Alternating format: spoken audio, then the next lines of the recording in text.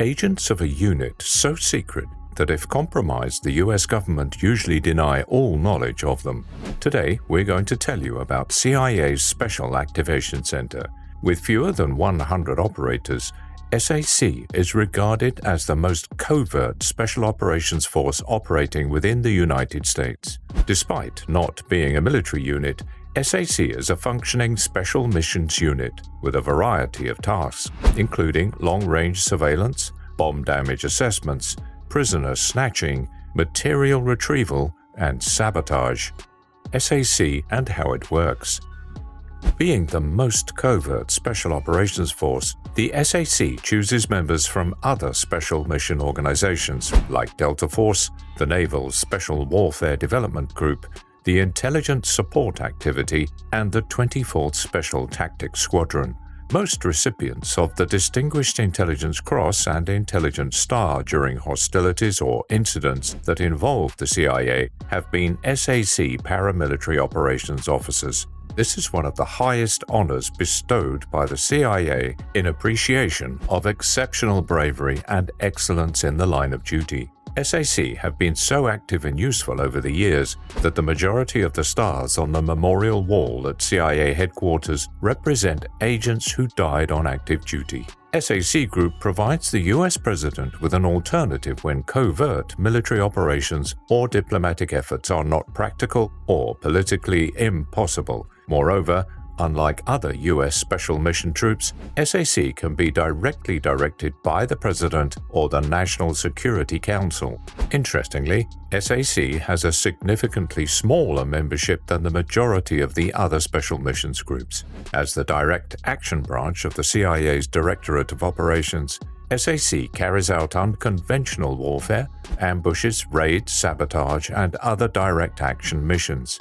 SAC's Political Division.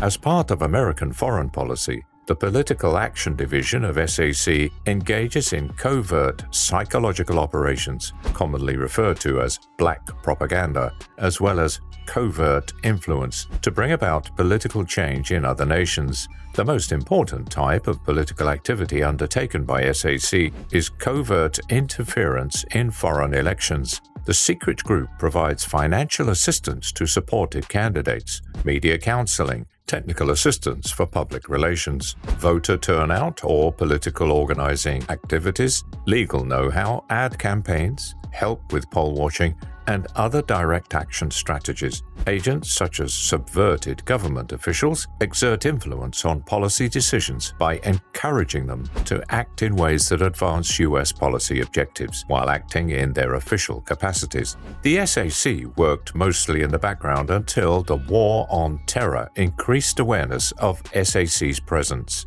Consequently, SAC's paramilitary units began to enter Afghanistan in the fall of 2001 with the mission of pursuing al-Qaeda commanders, facilitating the entry of US Army Special Forces, and leading the United Islamic Front for the Salvation of Afghanistan in its fight against the Taliban government. Prior to the 2003 invasion of Iraq, SAC units also defeated Ansar al-Islam in Iraqi Kurdistan and organized, trained, and led the Kurdish Peshmerga forces to beat the Iraqi army in northern Iraq. SAC is also equipped with a full combined arms covert paramilitary. The heart of each branch is made up of paramilitary operations officers, who frequently switch between them to obtain experience in all facets of SAC. As a result, paramilitary operations officers are prepared to work in a variety of settings. Many American security analysts consider these officers to be the most elite of the US Special Missions units, since they are drawn from the most highly trained units in the US military and given considerable further training to become CIA clandestine intelligence operatives. Special Operations Group. The SAC offers a pool from which the agency's various departments can recruit qualified individuals to create a Special Operations Group, or SOG. As instructed by the President, SOGs are short-term squads that conduct paramilitary operations such as sabotage, material retrieval and snatching, bomb damage assessment, counter-terrorism operations, raids, hostage rescues, and other tasks. The Special Activities Group is in charge of high-threat military and covert operations in the US. As a result, the government does not want to be openly affiliated with it, and none of the unit's members are allowed to wear anything that may be mistaken for belonging to the US government. As the Directorate of Operations Action Branch for the CIA, SAC carries out direct action missions like raids, ambushes, sabotage, targeted executions, and unconventional warfare like training and commanding foreign guerrilla and military formations in battle. When operating in hostile settings, SAC also employs paramilitary officers to undertake special reconnaissance that may be intelligence or military-driven. Due to their extensive training as case officers, paramilitary operations officers carry out covert human intelligence operations all around the world. The nature of mission. It's worth mentioning that the missions of SAC are varied as they depend on recruitment, instruction, and command of personnel in military operations. Unlike other special missions teams, SAC agents integrate special operations and covert intelligence capabilities in one person. These people can function in any environment, land, air, or at sea, with little to no assistance. The SAC paramilitary officers' biggest strengths are operational agility, adaptability, and deniability. They frequently work in small teams of 2 to 10 personnel, with some missions being handled by a single officer. All members of these teams typically have substantial military tactical experience and a unique set of specialized talents not found in any other unit. Paramilitary operations officers are highly trained intelligence case officers who have all the covert abilities to gather human intelligence and, more crucially, to find assets among the indigenous troops they are training. Missions in enemy territory. Paramilitary operations officers have played a key role against the Mujahideen forces fighting the Soviet Army during the 1980s Soviet-Afghan War. Despite the fact that the CIA in general, and a Texas congressman named Charlie Wilson in particular, have garnered most of the attention, Michael G. Vickers was the primary architect of this plan. To identify senior leadership targets, SAC forces also carried out high-risk secret reconnaissance missions behind Iraqi lines. The early assassination attempts on Iraqi President Saddam Hussein and his top generals were the result of these missions. Although the initial airstrike against Hussein did not succeed in killing him, it did successfully remove his capacity to lead and govern his army. The command's capacity to respond to and maneuver against the American-led invasion force was considerably diminished by other successful attacks against important generals. Key Iraqi army officers were also persuaded by SAC operations officials to turn over their units once the fighting began, or to refrain from resisting the invading army. Personnel from SAC also took part in the civil war in El Salvador. Some claim that the methods used to question detainees in El Salvador were precursors to those later employed in Iraq and Afghanistan. In fact, it was called the Salvador Option. Officers of the agency were under strong orders not to take part in interrogations of inmates and to stay away from the location where they were being held. Secret attacks in Pakistan. Other than El Salvador, SAC was particularly active on the ground in Pakistan, targeting al-Qaeda members for unmanned aerial vehicle intervention.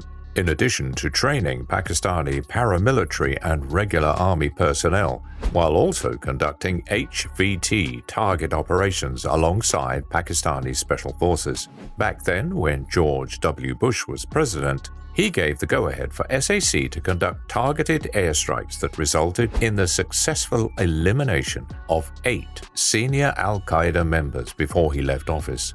Rashid Rauf, who was known as the architect of a 2006 attempt to blow up planes traveling over the Atlantic, and the guy suspected of planning the September 20, 2008 bombing of the Islamabad Marriott Hotel, which claimed 53 lives, were among those killed by the SAC officials. After these two major killings, covert attacks greatly escalated under former President Obama.